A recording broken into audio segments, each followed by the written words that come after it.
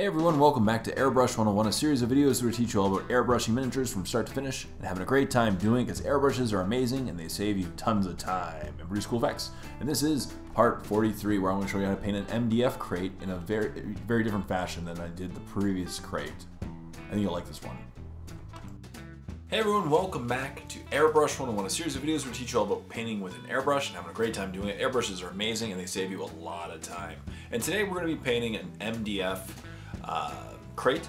It's a really cool crate that I just asked to paint for a friend, and it's gonna be cool. I'll do like a glowing red internal and just gray external. So as always, I'll be using my Badger Patriot 105 in combination with my Sotar 2020. And as always, use gloves, use a mask, protect yourself, protect your lungs, and have a great time doing it. So let's go ahead and get started on this week's Airbrush 101.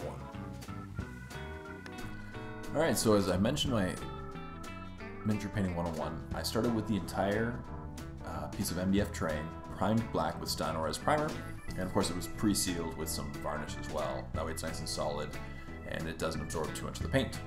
As you see, this MDF is very thirsty and will drink it in quickly, especially with an airbrush if you don't seal it ahead of time. So I started off, we'll be using, by the way, I should mention that I'm using Miniature paints. I start off with a dark red, equivalent to like Mephiston red, which is Regal red. The reason why I decided to use Miniature paints for this is just it's easy and they're pre-thinned and that's good to go. And of course I'm using my Badger Patriot 105 for this tutorial. I decided it'd be kind of fun to just use my Patriot 105 for once instead of relying on my Sotar 2020. So I started off by just priming in all the areas, or painting all the areas with Regal red, and I intentionally put the piece back together because I'm going to paint all the gaps in the plating essentially for this crate with this Regal red. So I'm going to leave intentionally a black around the very edges of these areas and focus on the center areas with Regal red, as you can see here. So just leave a little black around the edges and then just cut it all in with Regal red, and it will dry darker. As you see, it starts darkening instantly pretty much on this thing. As you see, when it dries significantly darker and gets absorbed into the black. So at the beginning it looks a little bit extreme, but it quickly blends in. And then I repeat this process with Angelic red, which is a lighter red from Miniature. And once again, I focus more central, leaving the areas darker. And you see, once again, it starts being a little bit abrasive at the beginning, but then dries significantly darker, focusing on the center parts of the containment crate. Now, the thing is, I did intentionally leave the top part of this crate unattached, so that way I can take out the center piece, as you're going to see later. So I can be a little sloppy. The key is just to get a nice thin line with your Badger Patriot 105, just get close to the miniature and control the spray. But of course, if you go over like I'm doing right now, it's not going to have really any effect on the paint job in the end. In fact, if you have a little bit on the inside, it just creates a little bit of a glowing effect. It goes along with it quite well. So as you can see, the top part is off. And what I'm going to intentionally do is, for this back part, I want it to reverse it and have a cool effect. So I'm going to create the diamond on the one side, and then I'm going to reverse the sides later so it has the diamond on the front and then the reverse of the diamond on the back. So I was trying to picture what the reverse would be on the front end and just paint like a very central brightness on the front of the crate. So as you can see, I'm just painting up all the inside parts, and then repeating this process. I had some Bile. So Bile's a yellow. I had a bit of Angelic red still left in my airbrush, so I figured I might as well add Bile. And I kept going with my Sotar 20, my Badger Patriot 105. Once again, I'm focusing more central, and this is just becoming a brighter and brighter color because Bile is a yellow. It's a medium tone yellow, so I'm creating closer and closer to an orange. Focusing more central with each area, just cutting it all in. And then just repeating this process. You can see each step going just a little more central than the previous one and away from the edges. Creating a nice like glowing redness on the inside of it.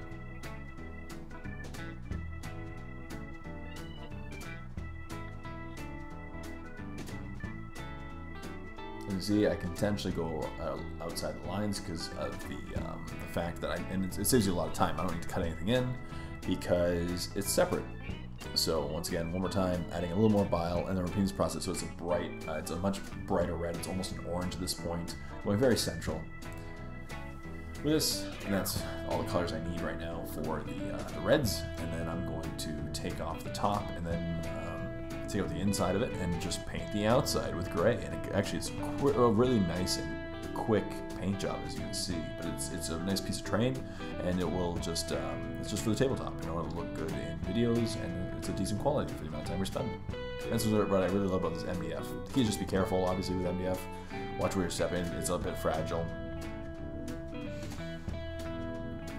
If you break it, just glue it back together. And see, I'm doing the same thing on the top. Just making sure it's all nice and bright on the inside by just adding a little bile at a time, and just brighter and brighter colors, and repeating the process more inward, and you can go as much as you want to the effect that you want. And then I took out the inside, and here's what the crate looks like when the part is on the inside. And now I can just use rock from Minotaur. And look at that. It covers up the red with ease. So I'm just doing a nice, even brush pattern, dusting pattern over the entire crate and covering up that red. And if you leave it a little bit around on the inside, like I'm intentionally doing, it just creates a bit of a glowing effect on the inside of the crate. And then for the doors, I tried to leave a little bit of shadowing on the inside and just focus on the more external areas of it. And I intentionally left the bottom of the crate black. As you see, not a hard thing to cover up at all, and you saved a lot of time by just doing the effect with you didn't have to mark off anything by being able to remove the center part. It saves you a whole lot of time. No need to mask off anything, and just quickly clean it all up. That's it. And then after that was done, I took the next color and just repeated this process with a bit of dusting as well. I actually painted the bottom part black after. And then I took some dusty ground, which is just a lighter gray. It's much more whiter gray, and just create a bit of a dusted pattern on this, focusing more at a 45-degree angle, hitting the top part of the crate, as well as I did intentionally put the top part of the crate part back on, just to make sure that it's all consistent, hitting at a 45-degree angle, focusing and just creating a dusted, older, worn-out effect on the crate, and with my dusty ground. So I did this entire tutorial with my Badger Pager 105. Of course, make sure just between coats, give it a nice, blast some cleaner through it, make sure it's all nice and clean. Don't want to clog up your airbrush. And that's the great thing about these Minotaur paints, is that they go on directly from the paint pot into the airbrush, and they're good. They are so thin, they don't really ever clog, I find. Here we go, just dusting with my dusty ground all over the piece. And that's it. I essentially then just put the pieces back together. You could take a dry brush if you want and create go over it with a light dry brush as well, just create a bit of a texture. Right now I'm just dusting it, focusing on the areas that are really exposed, and from a 40-degree angle hitting the top part of the crate to create a bit of a gradient. And when you put the pieces back together, here is what the piece looks like when it's completely put together. And as you can see, I really like the double diamond, one in the front, one in the back. I just thought it'd be kind of cool. And there's a bit of a glowing effect on the inside, which you see a little bit of the red around the gray. The gray was easily able to be fixed up and cleaned up quite easily with this airbrush, and it didn't take very long at all. So I really hope you enjoyed this quick effect, and it didn't take very long. And it's a nice looking piece of terrain made with MDF. Yes. So there you have it, everyone. In the end, it didn't take very long. It was a lot of fun to do, and it was pretty simple. As you can see, working with the MDF isn't too bad, and airbrushing saves you a lot of time, produces a great effect, and it was fun. As I said, it turned out well. Basically, the amount of time I spent on it, really cool stuff, and it's gonna look great on the tabletop. So thank you as always for subscribing to the world. I really hope you enjoyed this video. Stay tuned for more Airbrush 101s, and leave comments in the comment section down below what you want to see in future videos. I'll do my best to make sure every suggestion happens. So stay tuned. Till next time, this is Jay saying happy painting with your airbrush.